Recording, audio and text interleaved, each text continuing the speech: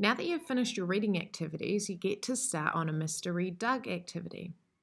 Follow these steps to show you what to do. Remember, while you're watching the video, you can pause it and do what I'm asking you to do, and then keep playing for the next instructions. First, you need to go to their class site.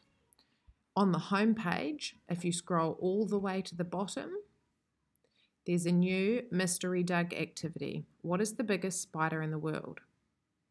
You need to click the picture and it should open up a new tab. You need to click Start Mystery and the video should start. Remember, if you have trouble with your video, you can press Video Trouble and go try our other video player. That worked for us last week, so it should work this week. The materials that you'll need are on the red shelf under the whiteboard. If something's missing, then we just don't have it. And try not to waste the string, that's all we've got. Have fun.